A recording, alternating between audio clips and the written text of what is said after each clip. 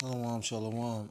I want to start off by giving all praises, all honor, and all glory to God, Loyim, La Yahweh, Ba Hashem, Yahweh Shai, Ba Hashem, Raka, Kodesh, Rakatham. Double honors to the apostles and to the elders of Great Millstone who do rule well. Peace and salutations to the Akim across the four corners of the earth, pushing his truth with faith and with sincerity, as well as risking their lives and their freedom to do so. Shalom to the Akwat and the Akim out there listening and learning. Lord willingly, this is an edifying video.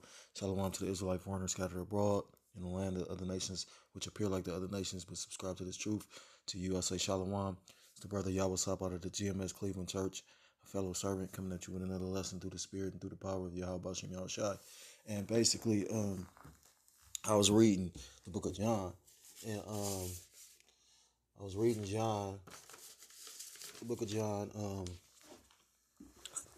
I was reading and I came across John chapter 6, and it was talking about when Yahweh Shah performed the miracle along with around the multitude, and it made me think because he basically did a miracle which resulted in feeding a multitude of people. And being that the spirit is going into this famine that's coming, because if you got spiritual eyes, you can see this famine coming. They orchestrating a man-made famine, but it's going to be a famine nonetheless. The brother Bakar Mouth went into the actual account. When people think of famine, they think it's going to be no food. That's not the case. What the famine is, it's a scarcity of food. It was a famine in ancient Egypt. That's why you had Jacob send his sons to Egypt, and just so happened Joseph was the vicar, or he was the second in command. I don't want to, put it in any words, because I know a vicar is like a ruler, but I don't know if that was per se his title. I know he was the second in command. That's what the scriptures say. Anyhow, and that's why, Joseph was able to be somewhat of a savior to his people, because the Most High God set it up that way. That's why it's important to actually do the Lord's will as opposed to doing your own will. And I'm speaking to myself first and foremost. So I'm gonna read this, and although I gotta go to work, the scriptures say quenching out the spirit. Con. So what I'm gonna do is I'm gonna start at, because I don't know where to start at, and this is a great chapter. So I'm gonna start reading. Let the spirit take it where it's going to. I got a few scriptures, so I'm trying to keep it as close to how I set it up. But if the spirit lead me somewhere else, that's what I'm gonna do. So this is the book of John, chapter 6. I'm gonna start at verse 1.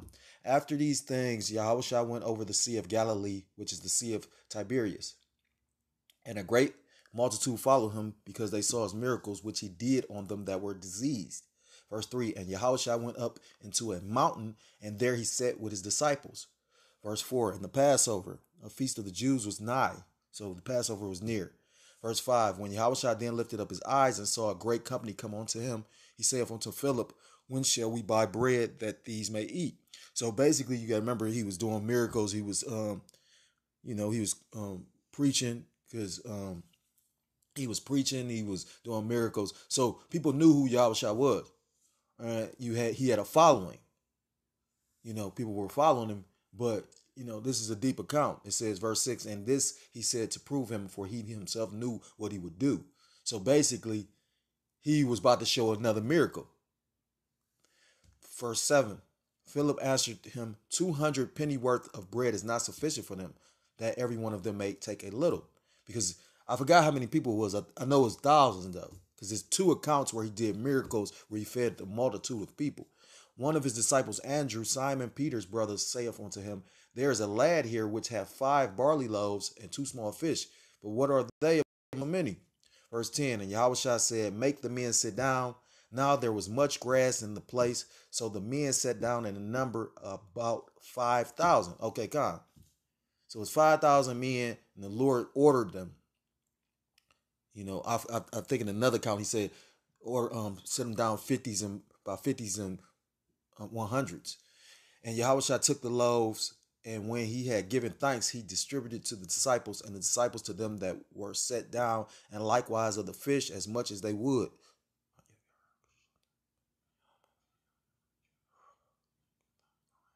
Verse 12, when they were filled, he said unto his disciples, gather up the fragments that remain, that nothing be lost. Verse 13, therefore they gathered them together and filled 12 baskets with the fragments of the 5 barley loaves which remained over above Salaki, which remained over and above onto them that had eaten. So basically, he took these 5 loaves of bread and 2 fish and made it, made it, he produced enough food where it was more than abundant. That's why it talks about rivers of living water. It talks about if you come to him that you know have everlasting life because you will always be able to eat. The Lord Yahweh Shem Yahushua always takes a little to show his power. He could do great things with a small number. Look at Gideon and his 300. The real 300. You know what I mean? Like, but verse 4. Then those men, when they had seen the miracle that Yahushua did, said, "This is of a truth that prophets should come into the world." When Yahushua therefore perceived that they would come and take him by force to make him a king, he departed again to a mountain himself alone. And it made me think about how because you had people that actually witnessed him doing his miracles, and then what they do, they departed him. They say crucify him, because best believe most of the, I don't say most because I don't know for sure, but I guarantee you had to be some among him when they were saying crucify him that knew that was the Messiah, that was calling him Messiah when he was doing his miracles. And this is what that account made me think of. It also made me think of, because I was watching the Elder Yashawamba video. I think he did it with the brother from the elder brother. I think he the head of their camp from Washington. That I think Trouble is Coming is the name of the video. I know it's on the Elder Yashawamba's page, and he was saying, don't be that guy that has been screaming for years, but then when you get in a situation of adversity or have to suffer loss, and you fold, because you're seeing that now. That's why through the Spirit, a lot of brothers are exonerating brothers to hold to their faith. Because it's one thing to say something, it's a whole totally another thing to actually have to go through it. A brother in the camp, one of the heads, made a statement. He said, don't just read the scriptures, you got to apply them. And that's the thing. That's wisdom, is applying it. If you read a book on how a person or people, if you read books on how people became millionaires, but you never apply the information that you read, how you ever going, you know what I mean? Now, I would suggest that right now. This fucked up. This shit over with. But, don't get me wrong, but it's all set up, you know what I mean? Like, I know dudes at my job right now. We all work at the same lowly ass job, but yeah, I'm trying to get a Bitcoin and all that. But Salakia, not to digress. I'm gonna skip because, like I said, time is of the essence.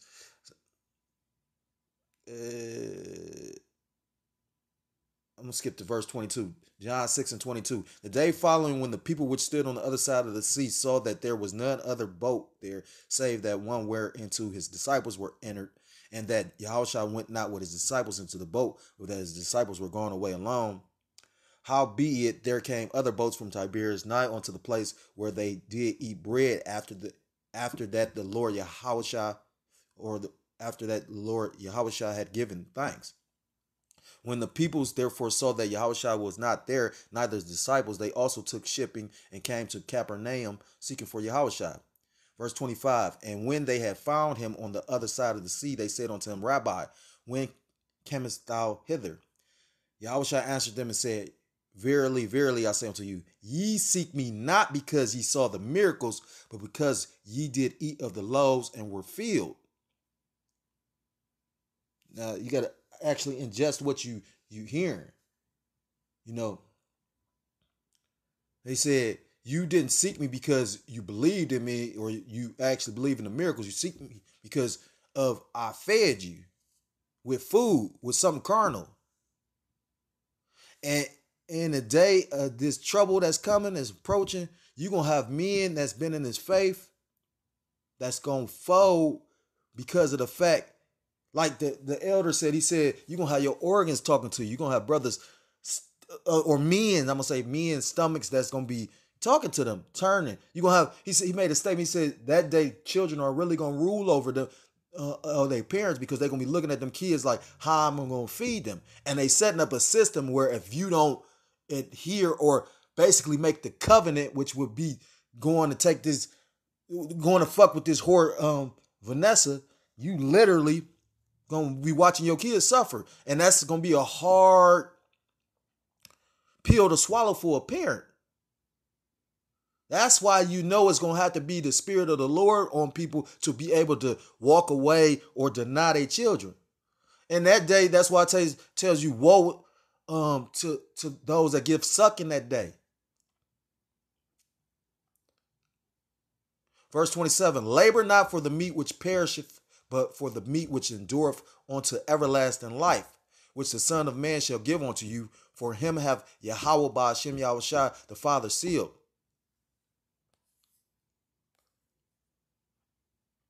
And that's the point. Because he's that bread.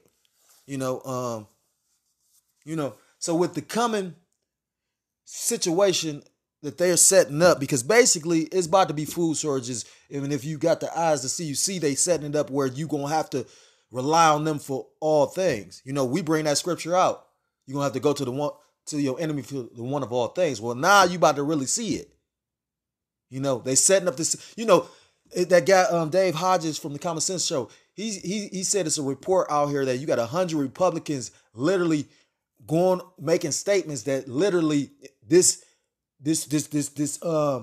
last budget bill or relief bill or whatever the fuck it's supposed to be, literally is going to set up for a financial fall to basically, this is going to crack the dollar. And Lord willingly, it does. You know what I mean? And I could believe it. Want to know why? Because I'm getting a lot of adversity right now dealing with this fucked up ass demon system. Now, it is sifting season and all that, but also it's just like I could tell through the spirit something about to happen.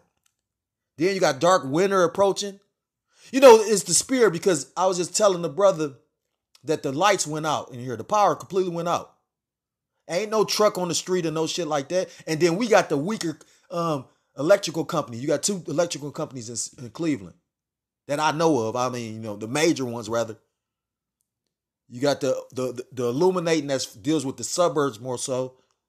And you got CPP, which is, and if you are, and now that I think about it, we've been having power problems off and on throughout the year, but literally just out the blue, ain't no. I can see if they was working on something, and maybe they could be working on something in the area, but that's just an indication to me. The Lord showing me, yeah, you're gonna really have it in this area because it's gonna affect Jake the most when they start fucking with the power.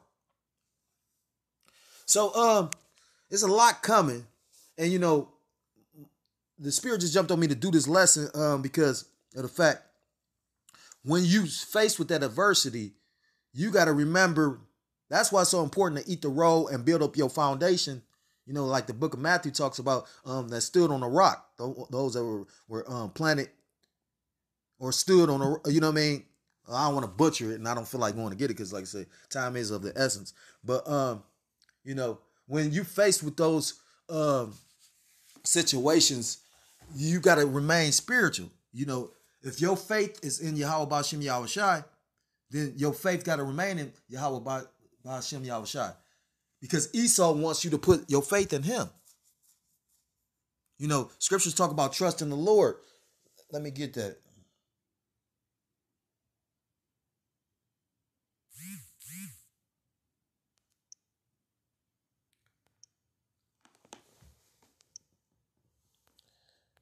Scriptures say, this book of Proverbs chapter 3 verse 5, trust in the Lord Yahweh B'Shem Yahushai with all thine heart and lean not onto thine own understanding. And I can say first and foremost that I tend to do that. You know what I mean? But if you a faithful servant, Paul called himself a prisoner. We prisoners of hope. So you ain't got no power or no say so if you a prisoner. You just follow the will of your master. And if you truly say you serve Yahweh B'Shem Yahushua, then it ain't what you like, it's what Yahweh B'Shem Yahushua wants done. I'm not going to get too personal because, at the end of the day, I realized something. Sometimes you going through catching hell, but other brothers going through things too, and you tell your problems and they going through their own, and we at war right now. And you only as strong as your weakest link. You know, that's the whole, think about the accounting judges with Gideon, So, in that video that they did, the elder made a hell of a point because he was saying how to learn both sides to be balanced, we had to, literally learn good and evil. So, Esau has corrupted and fucked up the whole planet. So based on, you're going to be rewarded for your works.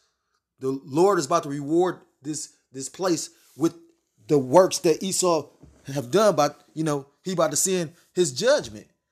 And we're going to be in the midst of that. And I know people are going to be pondering like, well, damn, you know what I mean?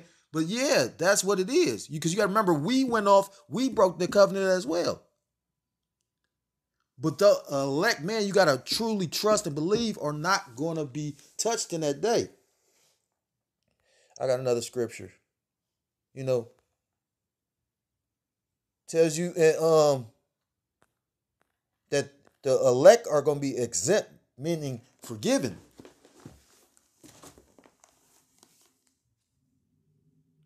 Salakia. Romans chapter 4, 20. This is Romans chapter 4. I'm going to start at verse 19. I'm going to start at verse 18. I'm going to start at verse 19. And being not weak in faith, he considered not his own body now dead when he was about 100. Salakia.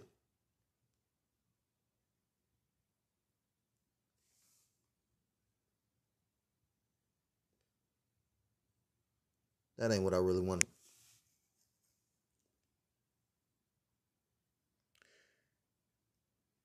I'm going to get this. Salakia.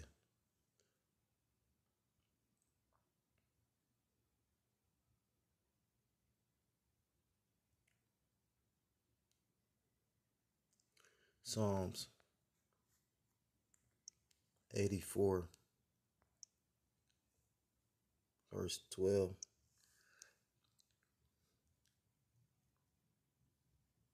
says, Psalms 84, verse 11, for the Lord Yahweh Ba'ashem Yahushua is a sun and a shield. The Lord Yahweh Ba'ashem Yahushua will give grace and glory. No good thing will he withhold from them that walk uprightly.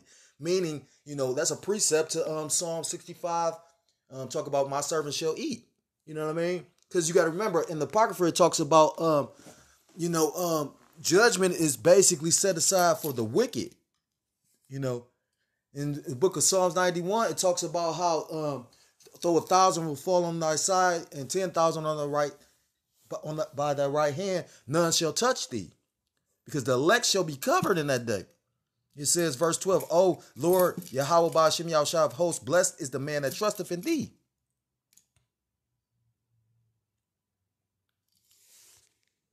It talks about what's that? Where's it? Where's the Psalms 9?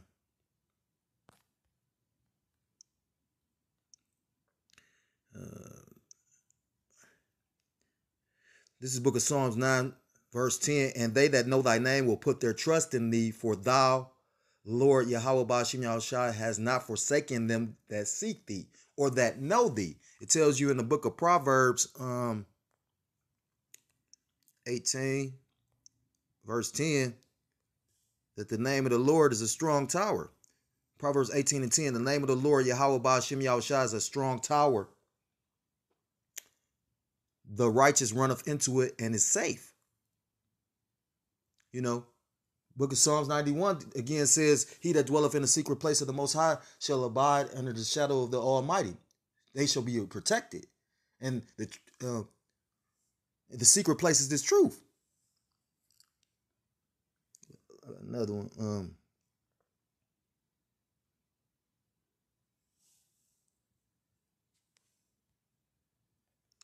This is the book of Jeremiah, chapter 17, verse 7. Blessed is the man that trusteth in the Lord Yahweh Ba'ashem Yahushua, and whose hope the Lord Yahweh Ba'ashem Yahushua is.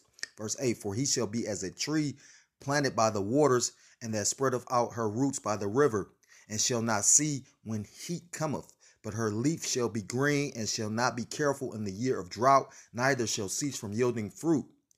So when you read scriptures like with what's approaching, and being that you have had your walk, because right now this is the training ground, and you've had your walk in the truth. That's why you go through your different trials and tribulations to build up your faith. Because when you was suffering your adversities, you called on the name Yahweh Shem Yahushua, and he delivered you. His name is, Yahweh's name is he saves, he delivers. He's deliverer. So I know if you in this truth and you got any kind of foundation, you have experienced something that was, adverse to you, and you'll walk in this thing and you pray, and, the Most High delivered you out of that. That's the building blocks of faith. The elder Yashawama said that. He said, we have seen miracles. He was talking about one body, or he's talking about one of them camps. I don't want to, make any false statements. I think it was one body, but I know it was a camp that made a statement saying there wasn't a such thing as miracles. He said, well, what's coming? Your ass gonna need a miracle. What are you talking about? It tells you in scriptures we have no might. I mean, I know being personally that take care of their children, but have no say-so over how or what goes on in their children's life. This is how fucked up this place is for the Israelite man. And then you got silly ass Israelite men that want to keep this shit going. I work with a Jake all day. And it's funny too, because that's how you know it's a demon. I thought I escaped this motherfucker, right? Nah, this motherfucker on second shift at the end.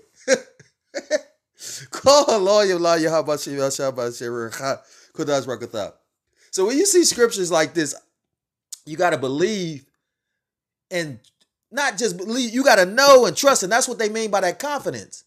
You know what I mean? You got to know, because, scripture says that, it says multiple things, about how it's a scripture that talks about how the Lord, hold on. Bear with me for a second. There we go. This is the book of Psalms, chapter 32, verse 10. The Lord's unfailing love surrounds the man who trusts in him.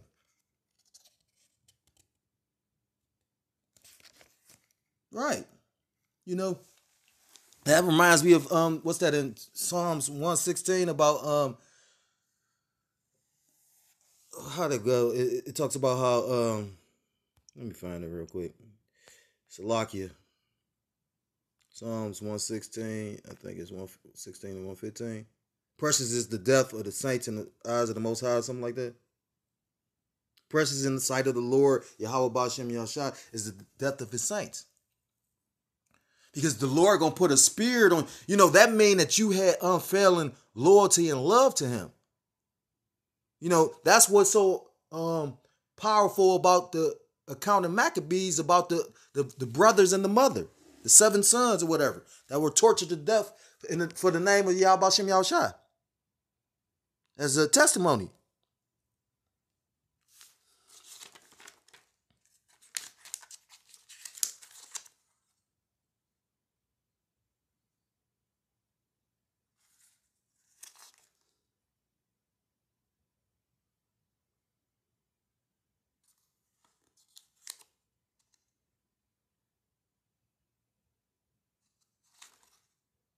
There was one other one I was going to get, but so when you read scriptures like, and with the times approaching, when you see scriptures like where it says literally, this is the book of Isaiah chapter 65, verse 13. Therefore thus saith the Lord Yahweh Ba'ashem Yahushua, behold, my servants shall eat, but ye shall be hungry. Behold, my servants shall drink, but ye shall be thirsty. Behold, my servants shall rejoice, but ye shall be ashamed.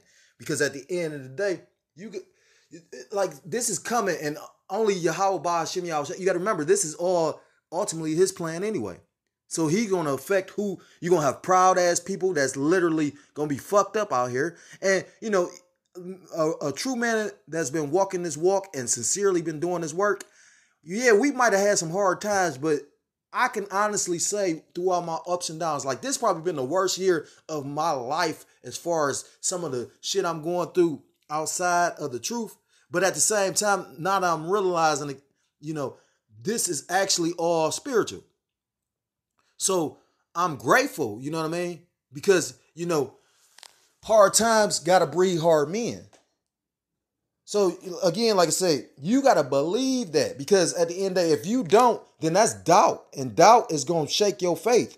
And without your faith and your trust in Yahweh Shem Yahushua, you can very well be one of those people that's gonna fold in that day of adversity and go and get this juicy juice. And you don't want to do that. The Elder Yashawamba literally made a statement. He said, just imagine, then a spirit jump on you or you become carnal and go do this for whatever reason. I'm not even going to give an example, for whatever reason. And then you still lose the job because the company fall out of business because they can't keep on going. Your woman leave you. Something happened to your children. And you get sick or something, you know what I mean? Like it's all for naught because the Lord, it tells you in scripture the deceived and the deceiver are both his. And again, like I say, that's why, like I said, accounts like with Jonah. Jonah show you what not to do, you know what I mean? Because it's the will, if it's something you're supposed to do, you're going to do it regardless. That's what the account of Jonah showed me.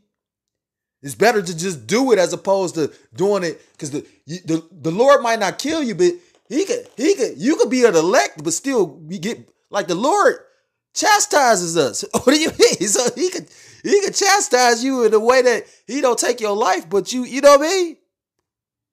And that's a scary thing. So, I mean, it just jumped on my spirit to, do this because I was reading and I'm like, wow, yeah, because at the end of the day, you ain't got to worry about carnally eating nothing if you spiritually, supping with Yahweh Bashem Yahushai. So if you're so-called Black, Hispanic, Native American, Seminole, Indian, West Indian, or Haitian, I implore you to come back to the laws, to the statutes, and to the commandments of Yahweh Bashem Yahushai, or you will be destroyed. And with that, I want to give all praises, all honor, and all glory to Kol Haloyim, La Yahweh, Bashem Yahushai, Bashem Raha, Kodash Barakatham. Double honors to the apostles and to the elders, a great millstone who do rule well. Peace and salutations to the Akim across the four corners of the earth, pushing his truth with faith and with sincerity, as well as risking their lives and their freedom to do so, now more so than ever. Shalom to the Akwaf and the Akim out there listening and learning. Lord, willingly, this is an edifying video. Shalom to the Israelites, foreigners scattered abroad in a land of other nations appearing like the other nations, but whom subscribe to this truth. To you, I say shalom. Until next time, I'm able to come with another lesson. Shalom, shalom. And Mawaf Lababal. Shalom.